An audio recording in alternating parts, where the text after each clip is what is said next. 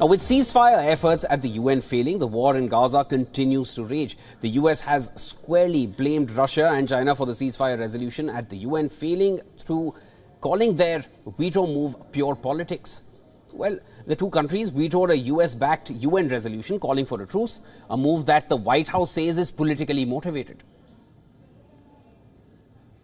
This was a balanced, timely text, and it is in line with our long-standing calls for an immediate ceasefire in Gaza over a period of at least 6 weeks as part of a hostage deal. Nothing new there. The vast majority of the Council voted in favor of the resolution, some 11 other nations.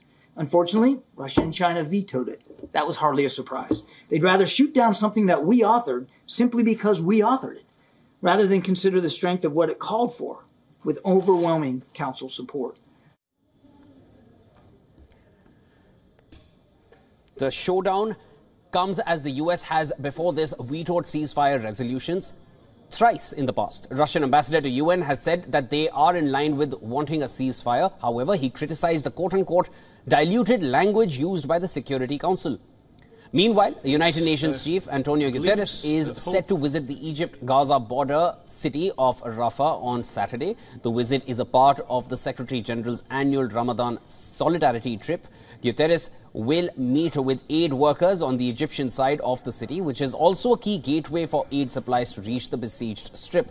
He is also slated to visit Egypt's El Arish hospital, which sits close to the Gaza border. Israel has also reiterated that it will attack Al-Shifa, which is the largest medical complex in the strip, where most medical facilities have been flattened by Israeli bombardments so far. Now, ahead of the ceasefire vote in UN, US Secretary of State Antony Blinken visited Tel Aviv in hopes to expedite truce talks.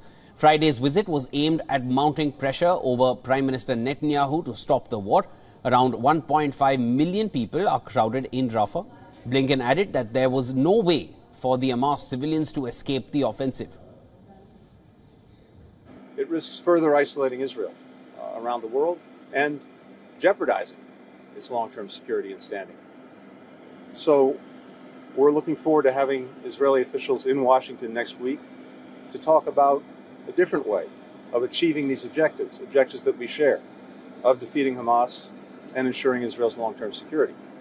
It really requires an integrated humanitarian, military, and political plan.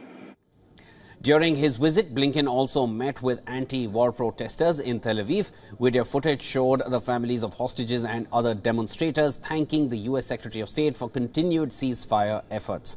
However, Israeli Prime Minister Benjamin Netanyahu said that Israel will carry out a ground offensive in Gaza's Rafah, with or without US support, in order to defeat Hamas.